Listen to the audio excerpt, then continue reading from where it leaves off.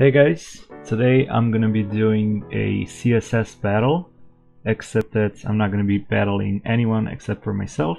And today's video is gonna be somewhat similar to my previous video in a sense that I'm gonna be doing some programming challenges and I'm gonna try to explain my thought process as I'm doing them. Something that's gonna be different from last week's video is that this is a lot more visual. So I'm hoping it's going to be a lot more interesting even for people who are not into web development, programming, and things like that. So what is CSS Battle? Well, it's this cool website where you can go and complete all these challenges. Let's try and click on one of them. The idea is to replicate this image using HTML and CSS code. So here on this side you have this cool slider that shows you on the left your result, your image, and on the right the image that you're supposed to get. So that's pretty cool. Also down here you have the colors that are used in the picture so that you don't have to guess them. It's just way more convenient for you to just click on them and then copy them here in your code. As you can see, this is the exact same yellow color on the right image. So when you're done with your code, you can go ahead and submit it. As a result, you'll get the percentage of how well your image matches the right one. So for example, you can get like a 99.5% score. If you go to the leaderboard, you can see all the other people who completed this challenge, and you can see, well, probably most of these people are gonna have 100% score, but what's different is the number of characters they use. As you can see, this guy Vincent used 266 characters. So the idea is that your code is as short as possible and also that the match is perfect. However, in this video, I'm not gonna be focusing too much on the length of my code. I'm just gonna try to do it as best as I can. Another cool thing about this website is there's all these battles and sort of competitions that are organized from time to time. So you can enter any of these competitions. There's also all sorts of prizes and rewards for the top players. And most importantly, it's a lot of fun. So without further ado, I picked out some interesting examples and I'm gonna try and solve them today.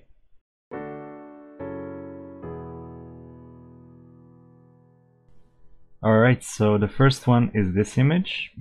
It's called Windmill and it's a part of the Overflow battle. I'll have a link for all the challenges I'm going to try today in the description if you want to try them out for yourself. But let's get started. I think I'm going to have 2 yellow circles and then 2 blue circles, but I'm going to have to hide the other half of the circles. So let's start off by deleting the comment. And in the HTML, I'm gonna put the main body tag.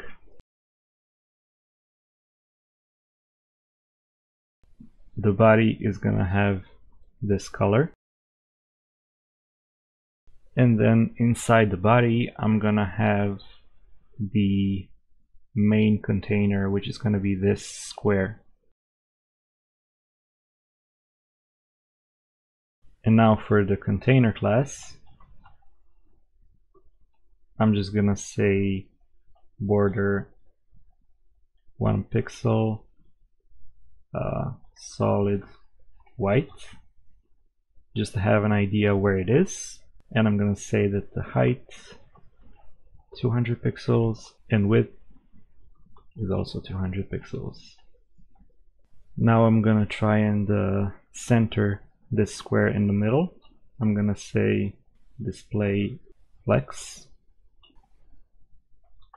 justify content center, and also align items center. So that looks okay.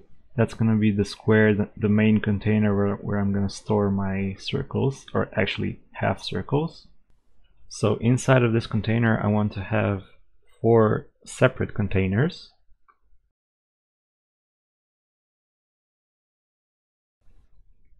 So this is going to be the main container, or this main square, and then that main square is going to be display grid, and we're going to have 4 separate containers or squares inside of it. So we're going to say grid template columns is 50% and 50%, and the same thing for rows.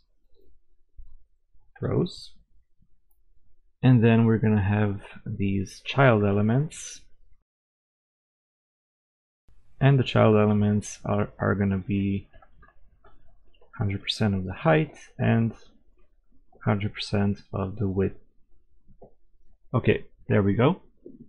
So now we have these squares where I want to place these circles. So then I'm gonna say something like position relative for the square, for this little square, and for the circle inside it, I'm gonna say position absolute.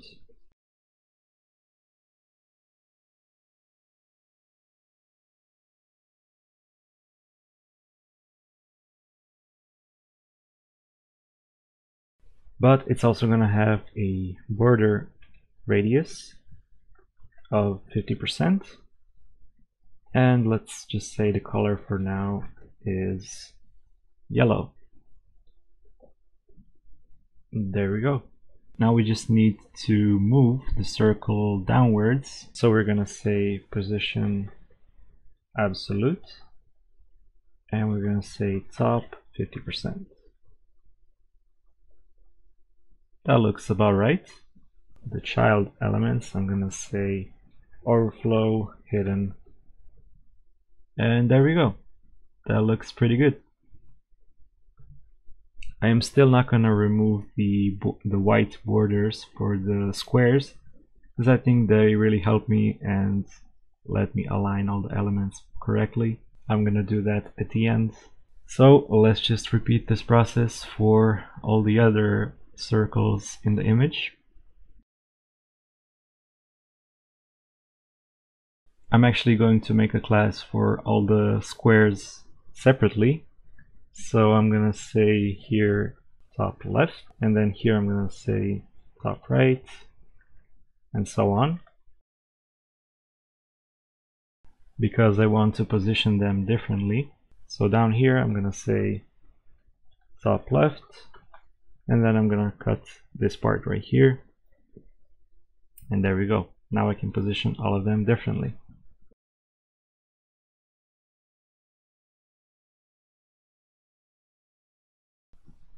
Okay, looks like we have an image that is fairly similar to the one on the right. I can see some minor changes to it.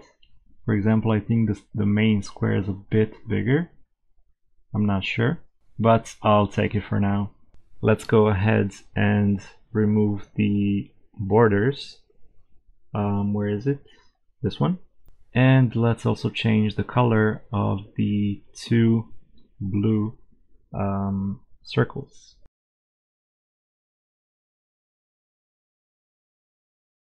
And there we go. I think that's pretty good, if not perfect. Let's go ahead and submit. Hey, I got a perfect score. It's a 100% match. Well, we're off to a great start. Let's go on to the next one.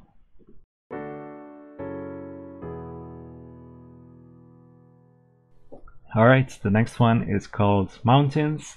Looks like this. And it's from this battle called Margin. It's their number 9. I'll have a link for it in the description as well. But let's get started. So first of all, I think I want to have the main circle here. Let's start off by doing that.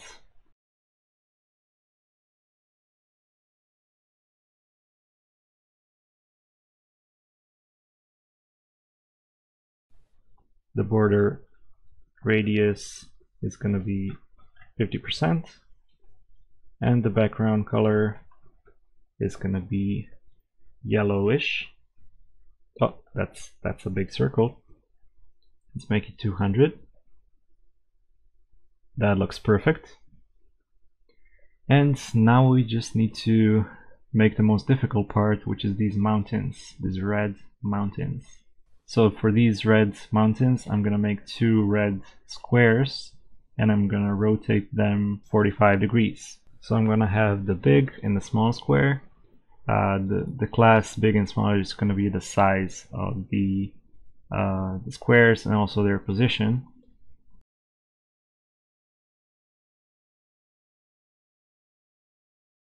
Now, one thing I forgot is to put position relative in the circle, because I want to position the squares in a specific position here. And I'm gonna say here absolute. There we go. Also, obviously, the circle needs to be overflow hidden, just like in the last example. And looks like the circle needs to be bigger. So now at this point, it's all up to tweaking the right numbers and making them match perfectly as in the right picture. This is why the slider really helps and makes you notice all the small differences there are.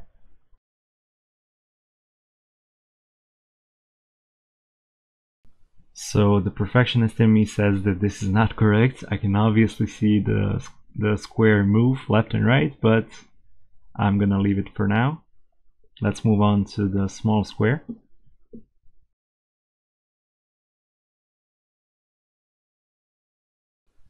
This seems okay for now. I know it's not going to be a perfect score, but let's go ahead and submit. It actually was 100% score. I wasn't expecting that at all.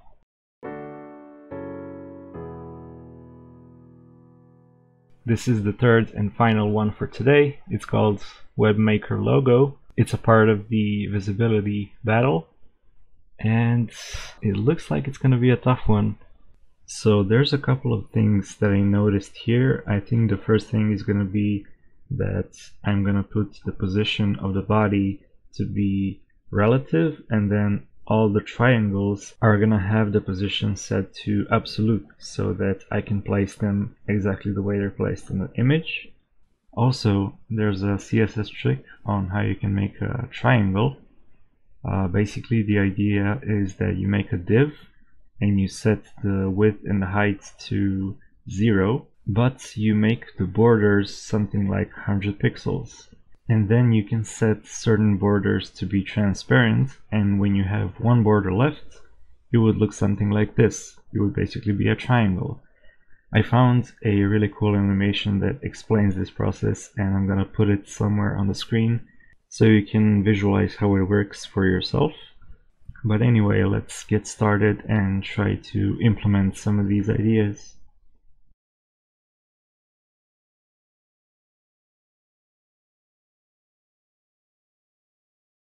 Alright, so here we have the 2 triangles. Obviously they're not in the right position or the right size, but I think I'm just gonna tweak that for now. And I also want to have the darker red triangle first, and then on top of it I'm gonna draw the other one and do the same thing on this side. So this would be the main element that I would draw first, and then this would be the child element. So that's how I'm gonna try and do it.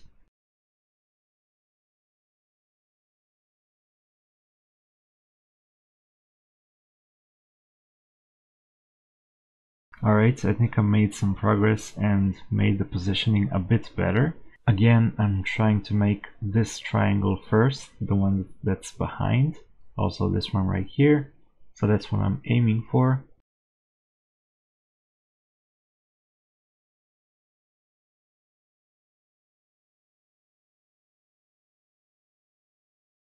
Okay, looks like the left side is working. Still not the perfect position, but that's okay for now.